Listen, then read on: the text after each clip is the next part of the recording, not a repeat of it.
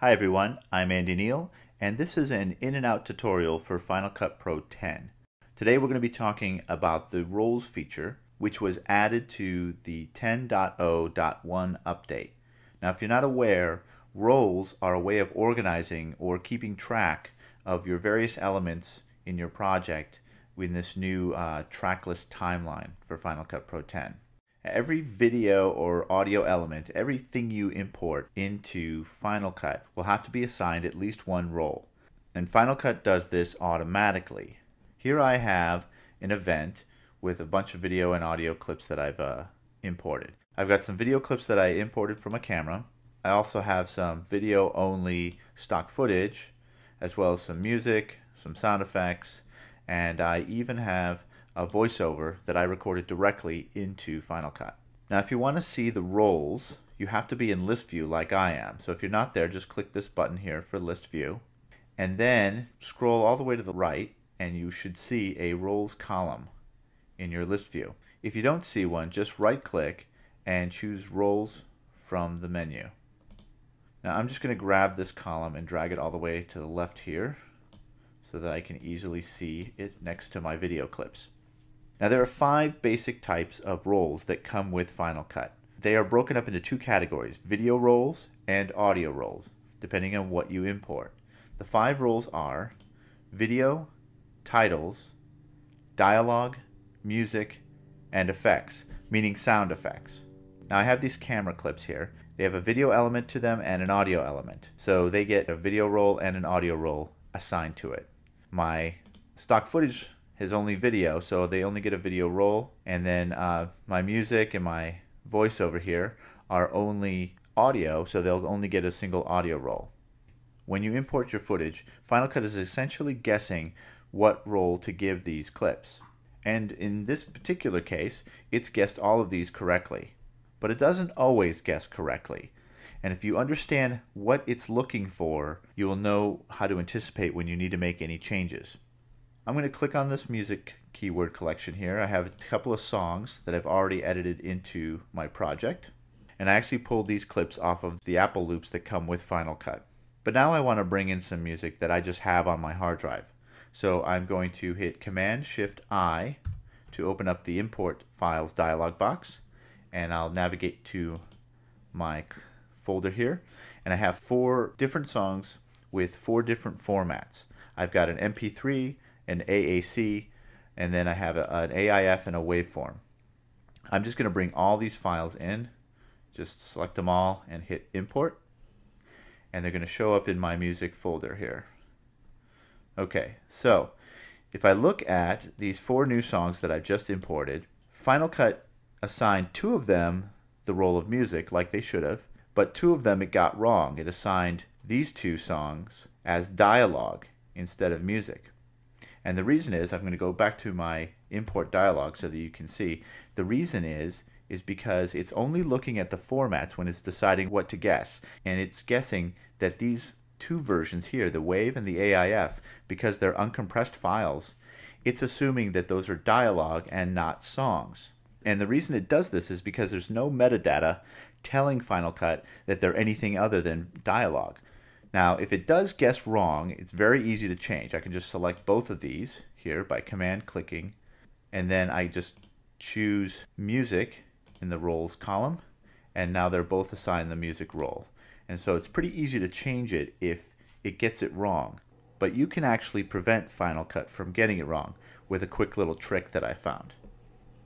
Open up the music browser, and you have access in here to the sound effects and music loops that come with Final Cut Pro. Now anything in these folders here, will be correctly tagged with the proper role, either music or sound effects, depending on what the clip is. You also have access to your computer's iTunes library. And I'm going to scroll down here. This is basically a copy of all the playlists that I have in my actual iTunes library. And here I created a playlist called Sound Effects Clips. And I have 2 sound effects that I have inside my iTunes library. And I'm just going to really quickly just drag them into my project. Let's see them here. And if I select the police siren sound effect and then open up my inspector. Here in the Info tab of the inspector, you can see the role it is assigned it, and it says it's assigned it the role of music.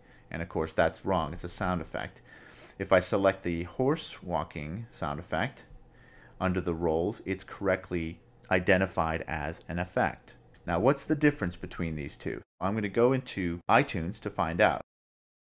Command H to hide Final Cut, and here's my iTunes and my sound effects clips playlist, and I have my two sound effects in here.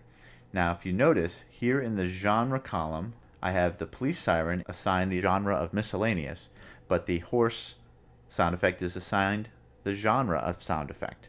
So just by creating and changing the genre in iTunes, you can change how Final Cut interprets a clip that's imported from iTunes. I'm going to select my police siren here, right click, choose Get Info, and then under the Info tab I can just change this to sound effect and hit OK. So now I have two clips, both of them are sound effects. One's an MP3 and the other one's an AIF. And if I go back to Final Cut here, and now you can see inside the music browser that both sound effects have the sound effect genre. And if I delete these out of here and delete them out of my event project here, okay, here they are there, just command delete to trash them. Then if I can re-drag in this police siren effect, you will see it is now properly tagged as an effect. Okay, so that is how you import clips into Final Cut and get them to be tagged properly. And I showed you how to change the roles here in the event browser, but what if you've already edited the clip into the timeline and you need to change it there? Well, you can select it, and I'll just select, say, this Traffic City one here, and inside my inspector, I can, under the Info tab, I can click this as a drop down and change it to any other role that I want. Now, if you do this, be aware that you're only changing this individual clip, that it doesn't change the master clip. So if I select this and I hit Shift F, which is to reveal the clip in the browser, there it is there. I'm going to close my inspector here.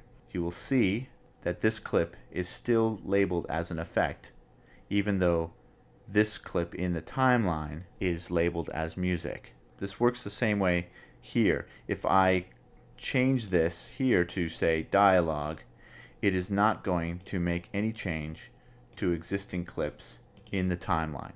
And now let me just move these back to where they belong. Okay, now let's talk about how the roles can be used while you're editing. Okay, so I have this basic project with a lot of different clips in it, sound effects, music, dialogue clips, regular B-roll, and some text and titles here, as well as a little graphic bug that I created. If I click on this little button right here, this is the timeline index. It opens it up, and you'll see now that there is a roles tab, so I'm just going to click on that. And here you can see the 5 roles that are represented in my project.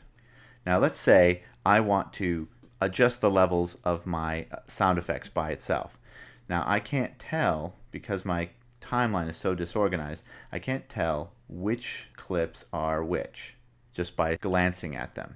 However, if I click on the effects role here in the timeline index, all of my effects clips, every one of them is highlighted so that they're easy to see. And so now I can see which ones I need to make changes to at a glance. In fact, I can even close the timeline index and continue to work with these highlighted clips, and when I'm ready to deactivate them, I just go back to the timeline index and I click somewhere in an empty space. Now, in addition to highlighting the clips so that you can see them easily, there are these little icons here to the right. Now what these do is they minimize the clips to make them small and unobtrusive while they leave the other roles their normal size. I like to use this quite a bit for editing, and I'll show you how. I'm going to minimize everything except for the dialogue, so just like that, and then I'm going to go click on my timeline switch and switch over to audio only, and then make it nice and large. So you see how when I was doing that, it's only affecting the dialogue roles. Everything else remains the same size. So that allows me to make certain sections very large and obvious so that I can work on them while not overly cluttering up the rest of my timeline.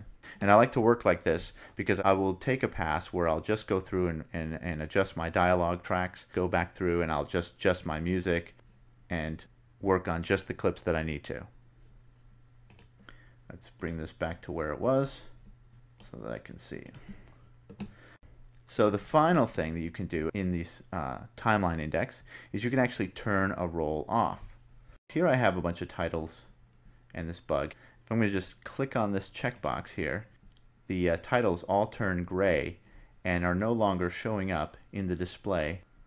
I'm going to turn them back on here. Now this is similar to the idea of grabbing a title and making it inactive, but with one advantage. It doesn't force a render. I'm going to zoom in here a little bit, and then I'm going to go to Generators browser, and I'm just going to grab the first generator I have right there, like that, and let me just make this a little smaller. Close that up. Anything that's from the Generators tab will require rendering because they're basically just motion projects. So I'm just going to let this render out. Okay, so now I'm going to click off the titles in my timeline index. And as I do, notice that I don't need to re-render this blobs clip. It stays fully rendered, as does the rest of my sequence. Now if I were to try to make this clip inactive, which you can do by right-clicking and choosing Disable, notice that now the blobs clip has to re-render, as well as any clips or effects that are rendered along the same time as this clip. Using the timeline index to disable a role bypasses all of that extra rendering. Now, where roles come in the most handy is when you export. I'm going to close this down for a moment. A lot of times, editors will have to provide different versions of their finished edit. Now, a typical output might be a stereo version, a textless version, which would contain no titles or any burned-in lower thirds, and say an M&E version, which is where the music and sound effects are separated from the dialogue tracks. This is very easy to do with roles.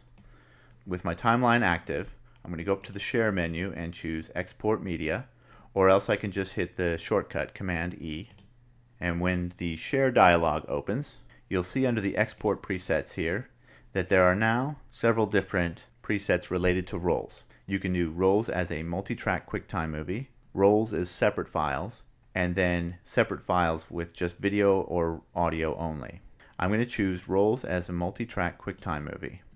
And when I do that, a roles button here appears, which gives me some options, and I'm going to click on that to check out my options. The multi-track QuickTime will create a single output file, and that will contain one video track and then a separate audio track for each of your audio roles. I'm going to select the video drop-down, and I'm just going to deselect titles, and that's going to be my textless version. So now when it exports this video, it's not going to export the titles. Under my audio roles, I can change which roles are first, second, and third, and whether or not they're stereo or mono. And in fact, for my dialogue track, I want my dialogue track to be mono, so I'm going to change that right here. And then for my music and effects, I'm going to combine them into a single stereo track. And I can do that by selecting my music drop-down and just adding effects to that. So now it's music, comma, effects as a stereo. And then I can just click on this little minus icon here to delete the extra track. This is going to be my textless M&E version. And if I do this kind of an export a lot, I can create a preset for it. So I just click on the preset, hit Save As, and I'll just hit textless M and E, and then hit Save. And now this will appear in the export presets for ease of use. Okay, I'll hit Next. Let's just, I'll put it in that same clips folder, and I'm going to let this export so that you can see what it looks like when it's done. Now that it's finished exporting, I'm just going to hit Command-Shift-I to import files, and I'm just going to grab this clip and copy it in. Okay, so if I go to it and check it out, there's my clip. This is my project here, and I can scan through it, and you can see that there are no titles, so it did not export the titles. And if I open up the inspector under the audio tab, you will see two channels of audio, a mono track, which will be my dialogue, and a stereo track, which will be a mix of my sound effects and music. So that's how exporting a multi-track QuickTime works. Let me go back to my timeline here. We can also export everything separately. I'll go back to the dialog box here. Instead of choosing multi-track QuickTime Movie, I'm going to choose roles as separate files. And I'll click on the roles button to see my options again. And this is very similar to the last one, only this time there is a separate video track for each one of my video roles, as well as the separate tracks for each one of my audio. And this will export 5 different versions of my project. So this is helpful if you need to send stems to another program for additional audio editing, for example. Or maybe you just have a client that is just going to want everything separate. It happens. Now, what happens if you want to have a little bit more organizational power than just the 5 roles that come with Final Cut? Well, you can actually create your own roles. In my project, I have this little clip here. This is a graphic bug that I created in Motion, and I saved it as a title effect. But it's not really a title, it's more of a little graphics bug. So I want to give it a separate role from the rest of these titles. I'm going to go up to the Modify menu, choose Edit Roles. This is a place where I can make adjustments to existing roles, or I can add my own. In this case, I want to add my own. So I'm going to click this little plus sign here at the bottom and choose New Video Role. I'm just going to call this one Graphics. And that's all I have to do. I hit OK. And then with my graphics bug selected, I'll go to my Info tab here. And in the drop-down, Graphics is now available for me to choose. I'll click on that. And now, if I go into my index, I have 6 roles available in my project as opposed to 5 from before. Just like before, I can minimize, I can highlight, and I can turn off this graphic separate from the other titles. Now, a subrole is similar to a role in that it's another way to more fully organize different elements in your project. But a subrole is part of a larger category of roles. Let's build one just so you can see how it works. Okay, at the top of my project, I have these little whoosh sound effects that I'm using. And let's say I want these to be separate from the other sound effects that I've created. I'm going to go back up to my Edit Roles and select the Effects role here, and then click this plus sign to create a subrole. And I'm going to call this, I don't know, just whooshes, I guess. I'm going to hit OK. And then here in the timeline, I will go to the inspector and choose whooshes. As you see, it's a little indent here. And in the timeline index, you'll see under effects, I now have only whooshes or every other sound effect. So I can further isolate particular sound effects without overcomplicating my export. So if I wanted to do this for, say, editing purposes, but at the end of the day, when I go to export, I just want to export all my effects, this is how I would do it. One warning about creating roles and subroles. Once you create one, they're not that easy to delete.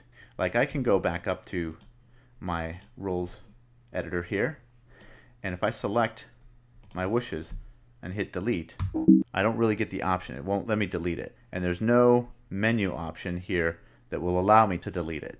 The only way that you can get rid of a role or a subrole that you've created is you first have to make sure that no clip is assigned to that role or subrole. So this is easy in this particular case because I only assigned one clip, the whoosh here. So I can just go back up to the inspector and change it back to effects. It'll disappear from my timeline index, and that should be all there is to it.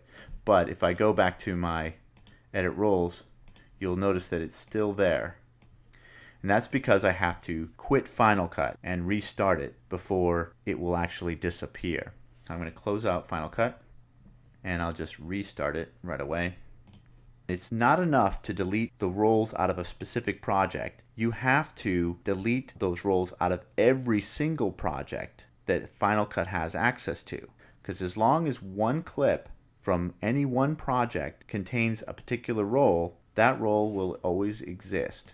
So now if I go back to edit roles, check my effects, that sub role is gone. But my graphics role is still there because this is still assigned as a graphics role. Okay, so that's it. My name is Andy Neal, and these were the ins and outs of the roles feature in Final Cut 10.